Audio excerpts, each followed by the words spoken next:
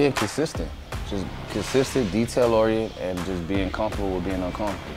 Suffer. You know, like my coach says, sometimes you gotta suffer.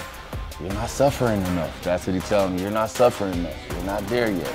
And that's just keep me going, you know what I mean? A lot of people want that level of respect, but they don't want to suffer for it. They don't want to put in the work for it, you know what I mean? You know, and it's just crazy. Like you know, I mean, like my brother say, you know, everybody want to walk on water, but nobody want to get out the boat. You know what I mean? Everybody's scared. You know what I mean? So, you know, and that's just how it is. You have to give something to get something. You know what I mean? So.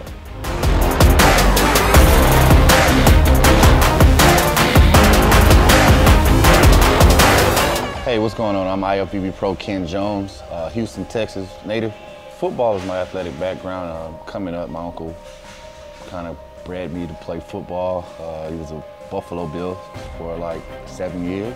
Super Bowl contenders. They went 4 times in a row. Didn't win. They're still my favorite team. You know, I just grew up watching them and watching him, and just always wanted to be a football player. I feel like it was always in my blood to play football.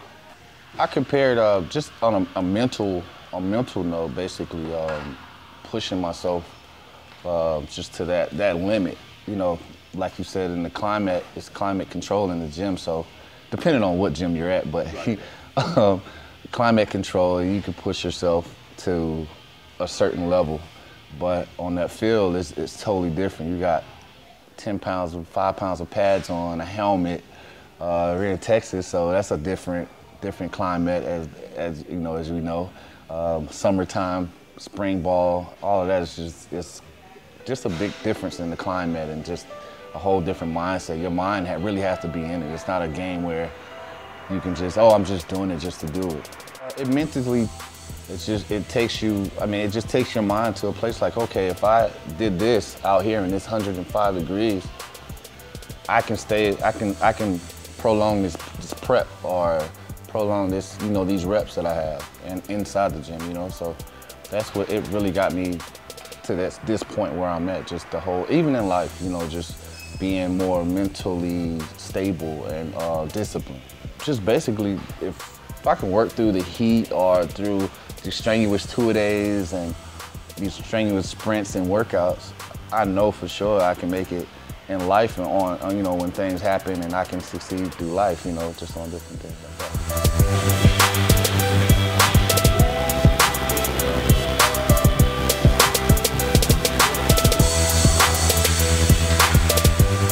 At first, I really wasn't interested in being a bodybuilder. My uncle, like I said, he was a big role model in my life. He played NFL, and then after that, he was just like, well, I'm gonna go into bodybuilding. So he went pro in bodybuilding. And he saw me, he saw a post that I posted on Facebook, and he was like, dude, you look great. You can do a show and win. I'm like, Uncle, I'm not going on stage. I'm not trying to walk around with my shirt off and this, that, the other.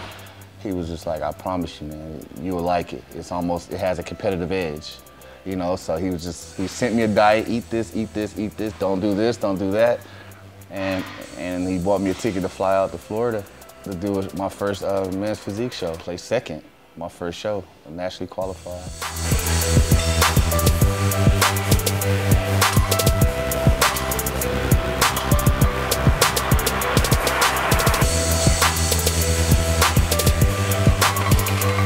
At first, I just thought bodybuilding was just a bunch of muscle heads.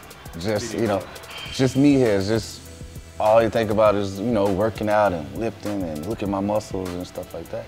I really wasn't on that, you know, at the time. But then once I saw that it had a competitive edge to it, that, you know, basically I'm building my body to compete against another human body, just to see how much work I put in more than what he put in, or how my genetics match up to this guy's genetics, and that's basically where it's at.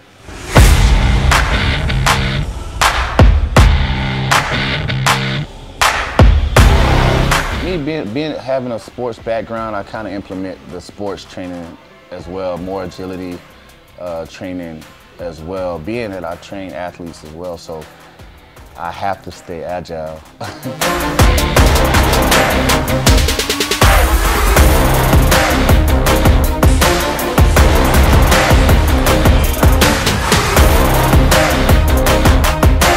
Showing them the actual movement. So, you know, if I can't do it and I'm telling you how to do it, I mean, what's you know, that's the first thing they're gonna ask. Well, coach, can you show me? You know, so I have to be able to show them. You know, so that's why I just stay in that type of shape to where I do have flexible hips. I can backpedal still. I can catch on a jug machine and still do all of that stuff as well. You know?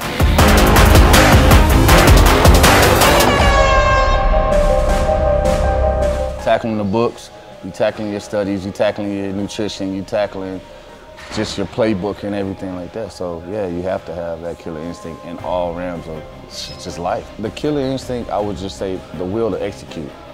You know, just to execute on a high level. Not just execute, but on a high level to execute, you know, with detail.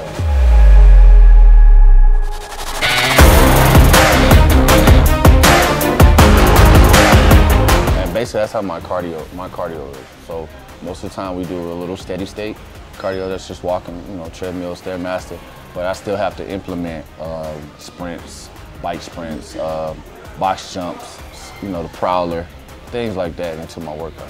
I still try to implement that in my everyday life because, I mean, I'm moving, lifting weights, you know, jumping, so I still have to keep, you know, you treat your body like a sports car. So, I mean, you won't put 87 regular gas in a sports car, right? So, you know, I'm always putting premium.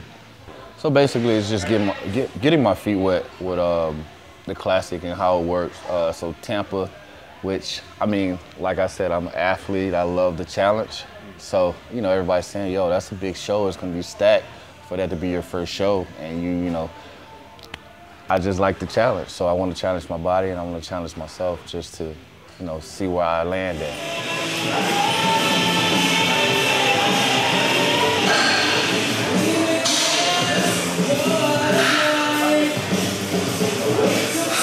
My strength training, it's just old school iron, like going after it, you know what I mean? Strength is strength, you know what I mean? Strength training is strength training. I mean, you can train smart, but it's just going after it. Pyramids, you know, just drop sets. It's strength training is strength training. So I'm old school when it comes down to strength training. You know what I mean? During the season, we're not really doing too much strength training. You know, it's more maintaining and building a little bit, but you know, my off season, my strength training is crazy. Yeah, so right now for Tampa, I'm training more, just more detail. You know what I mean? More detail oriented. I feel like the size is there. It's just now more, you know, striations and conditioning. And that was what I fell in love with once I considered going to Classic. It was just, okay, this is naturally how I am. Being that when I was in men's physique, I couldn't really lift like I wanted to because I was gonna get too big, or I couldn't carb load like I wanted to because me flat is you know, that's big to, you know, men's physique. So now being that I'm in Classic, I can carb load how I want and still be, you know, on the competitive side. That's where it's at, just getting out your comfort zone. I feel like if you're comfortable, I mean, it's not pushing you, you know what I mean? It's not, you're not at that state to risk it all, you know what I mean? And I like that uncomfortable feeling.